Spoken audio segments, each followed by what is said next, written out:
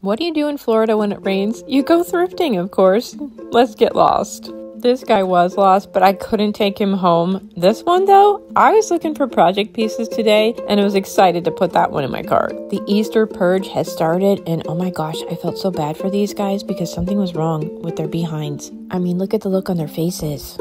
I wanted to take this one just for the cute little shopping cart, but I didn't. Also, Betsy says hi, but she had a lot of work to do, so she said to put her back. The ship's decanter was taunting me, but he stayed behind. And while I was looking for project pieces, this isn't really the kind I was talking about.